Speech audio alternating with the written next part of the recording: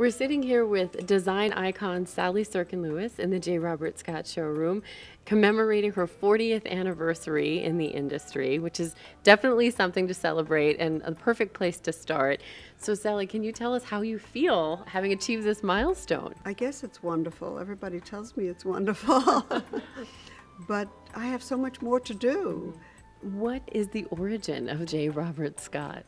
I did not want to open a typical showroom like you see, where you line up sofas and tables and chairs, and I wanted to do it like a home.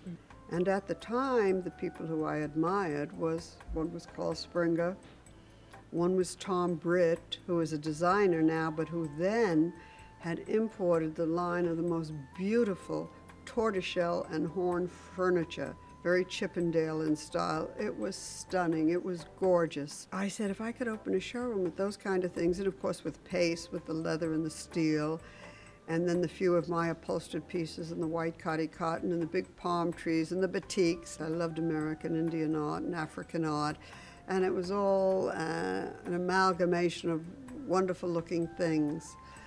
And so that's how come J. Robert Scott come into being. Your aesthetic that we all know and appreciate in the industry is very clean. It's never trend-based. When did you start feeling desirous of designing your own furniture, your own textiles? How did that all come together? Well, really, it all came out by accident when all these people started leaving, all these manufacturers, and particularly Carl Springer, because he had like 95 pieces on my floor.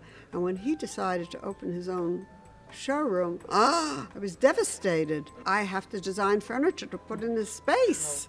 He forced me into it. Do you have any particularly favorite pieces? The ombre collection, because that was an outgrowth of my frustration at not painting, loving to do watercolors, working with the people in my finishing department. You know, when you're painting and you're working with watercolor, it's light, and then it gets darker and darker as the water comes out of the brush. That's what I want to see on furniture. And when we accomplished that, I think that was the highlight of my career. When you are looking to design today, or if you're looking for inspiration, where do you go? Inspiration comes from everywhere. I have been blessed with a staff who stands behind me, who believes in me, has confidence in me, and wants to help all the time. So, you know, I've had a great life in this business. Thanks for joining us for J. Robert Scott's 40th anniversary celebration.